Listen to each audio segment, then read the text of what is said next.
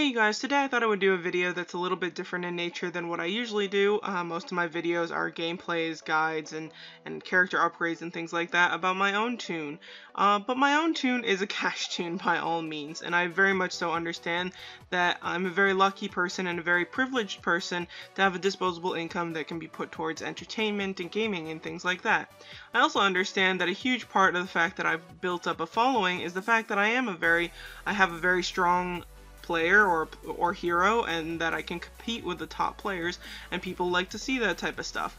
I also hope that some of my content is appreciated because I put a lot of time into thinking about the game and hopefully, sharing ideas and being open source about advice and tricks and things like that for the game.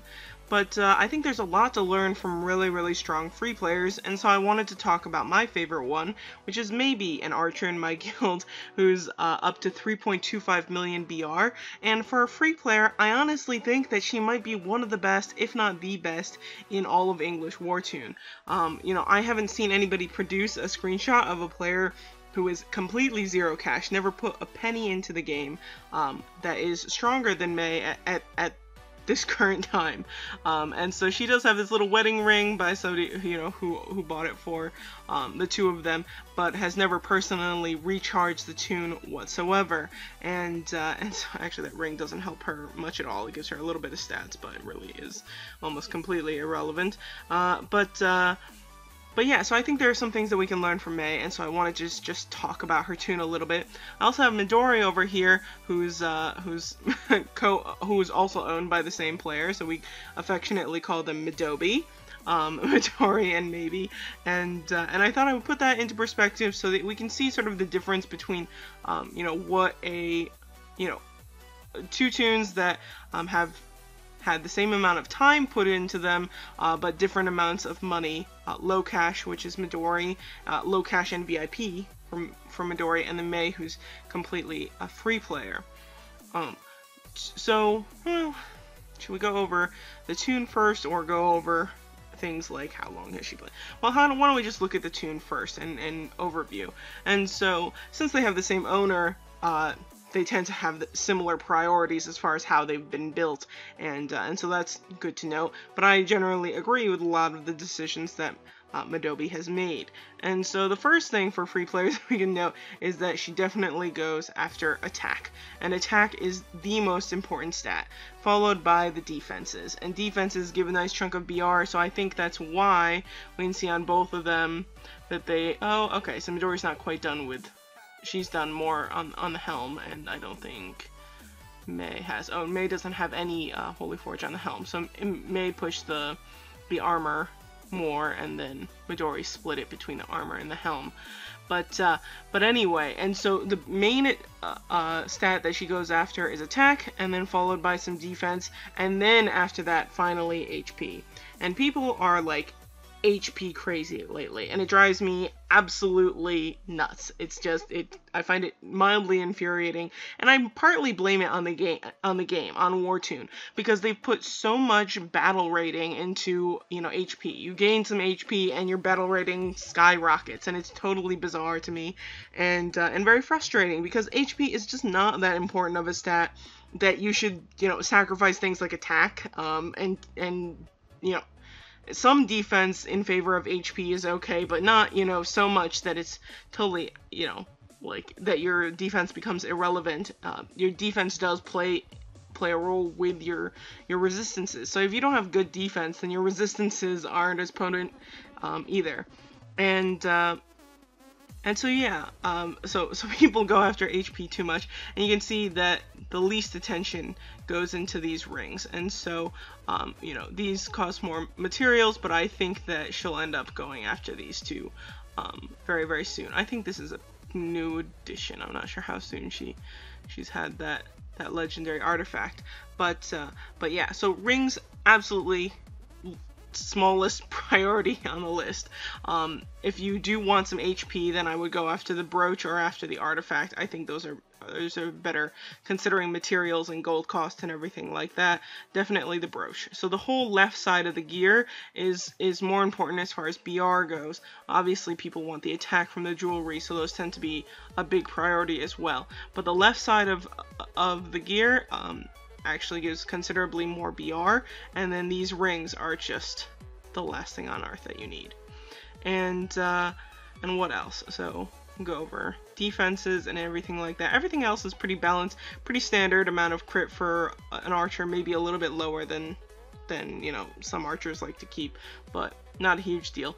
Influence, she definitely hasn't committed a lot of event chests into influence yet, and I think that's probably a conscious choice. She's probably trying for more mounts and things like that, which are incredibly important to free players, and so it's hard to make that jump to get the influence. It's probably really frustrating getting stunned and everything in PvP stuff, but I think that's a pretty normal choice for her. It looks like mid has found an opportunity to push some chests into getting more beads of influence, but it doesn't look like she's made that leap on Mei. As far as battle protection, that's a huge deal.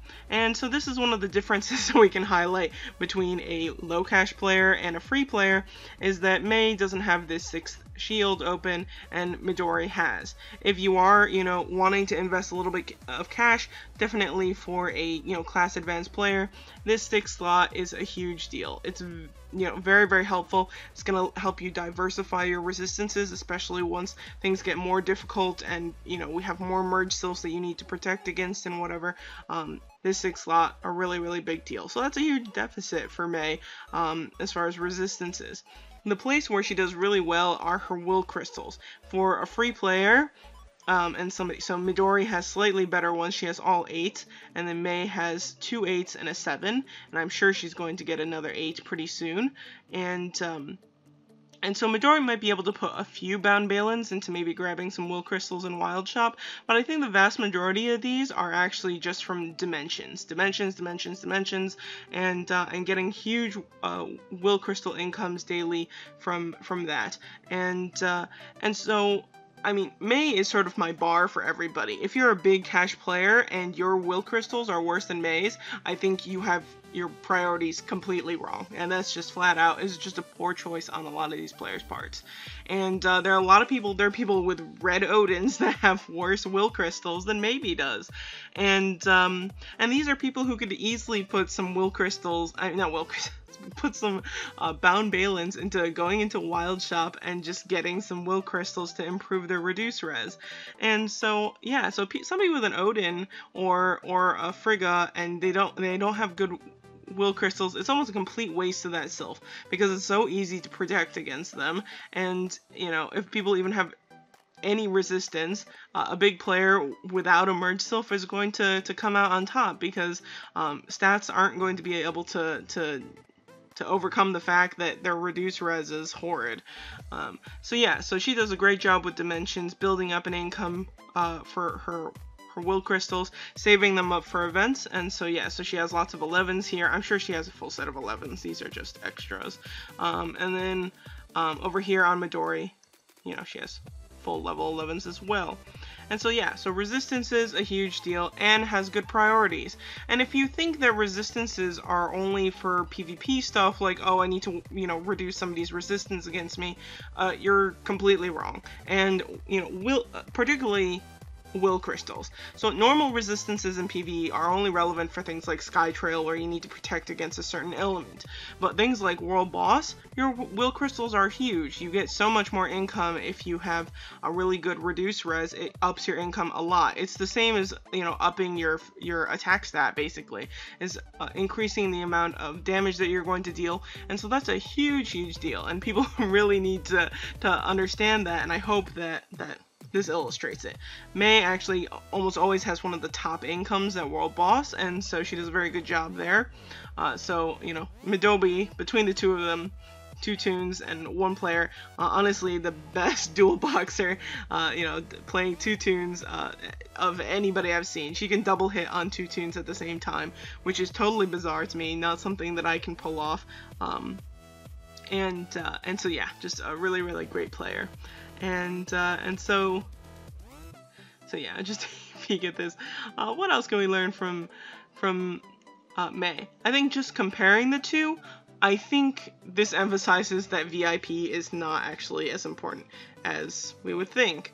Balins, on the other hand, are actually quite important. There are things that you just cannot get with bound balins, and certain things where caching just really helps. I think VIP definitely is just a convenience thing. It speeds things up a little bit, but as far as long-term gain from VIP, it's actually very minimal. A lot of the VIP gains are either things like special little packs with things that aren't a huge deal. So it might up your gold income a little bit from, you know, VIP tokens and whatever, but it's mostly like things like an XP bonus or you know, not losing honor and BG and things like that. But it's not something that affects your battle rating in the long run very much. So Midori has had VIP for 2.5 years, and the gap, you know, this gap is not from a VIP bonus, put it that way. The fact that she has 150k more BR than Maeybe is not because of the VIP. It's probably because of balance here and there, being able to get maybe a few more mounts or something like that, a better ring, and of course the resistance crystal here is quite important. But I don't feel like the gap between these two tunes is that important as far as VIP goes. So when people are thinking about, oh, you know, I don't have a lot of money to invest in Wartune, what are my priorities if I only have a few bucks? I would definitely say, you know, a recharge here and there for balance is actually more important than putting $8 into VIP each month. And I think a little bit of frustration in Battleground and being careful in Battleground and not losing as much honor there, or just waiting until you build up a stronger tune and worrying about honor later on, or at least big honor, is maybe a strategy you can take. It's, of course, very, very difficult on a budget, but those are things that you can work out. So I would definitely say Balins over VIP, and I think these two tunes reflect that. Of course, Midori probably didn't know that at the time. She still keeps VIP, so it still seems like a convenience for her. Personally, I would actually rather have Spirit Covenant over VIP. Spirit Covenant is more expensive, but to me, it's a much bigger convenience than VIP is. And when I think about it in the future, I'm like, oh, I don't want to lose that Spirit Covenant, but VIP is sort of whatever. So again, well, okay, VIP, you get the extra dimension slots. Okay, that's a really big deal. I forgot about that one. Okay, so resistance-wise, maybe that's why Mei's will crystals aren't as good, is because she at most can get like 3 dimension slots, I think, if she uses like the 1 hour VIP cards, and then Midori can get probably 5 of them because she's VIP 9. Okay, but that's the brunt of it, and as far as, you know, how much time and things she's put into the tune, so both of them are a little over 2.5 years old, and so we're talking about a tune that's been around for a really long time. So a free player that's like all of a sudden, oh, I want to be the most competitive person, or, you know, I want to be able to play with the top people and be a free player, that's not realistic. And so she's been able to keep up at the top. You know, you've seen Midori in lots of my videos. This is a low budget tune, not a lot of money into it, really. So absolutely you can compete with some of the top people. It's not like you're going to be trolling everybody, you know, and be able to go to Warlord's Hall.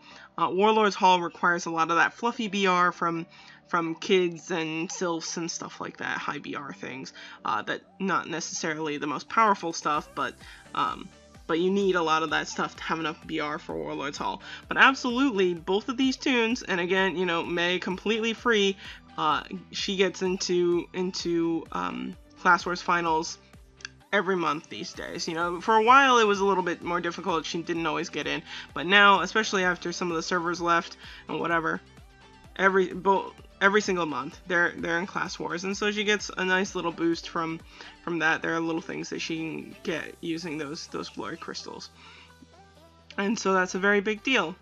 Okay, so she's been playing a long time, that's a huge part of it. And the other part is that she has a very strong team. So of course, 2 tunes that play regularly, they're building up 2 strong characters. And then she also runs regularly with Robin 7, who's one of the top archers on my server. And so by having a regular team and with a very, very strong player, she's never had to worry about dungeon difficulty too much. You know, sometimes when there's a new thing, maybe she can't do it, but overall can pretty much finish everything. And so things like being able to do TOK Nightmare are a really big deal. She's never had to really worry about insignias and things like that. She has high income for that stuff, soul crystals and whatever. And so that's very, very nice for a free player. And so that sort of shows how it's helpful for cash players and free players to have a nice bond. I think cash players should look to very active, very committed free players regularly in their team. One, because their cash goes a lot farther by helping a free player out, and also a really active toon is more useful, I think, than somebody who's less reliable but cashes more. And so having somebody who you can always rely on, go to, hey, let's punch it out today, that's very, very helpful. And by all means, Maeybe is that. And then the last most important thing, absolutely the biggest part of why this toon has so much success, is how much time she puts into it each day. And for all the criticism for, you know, Wartune, it's completely legitimate to say it's ridiculous how much time this game takes.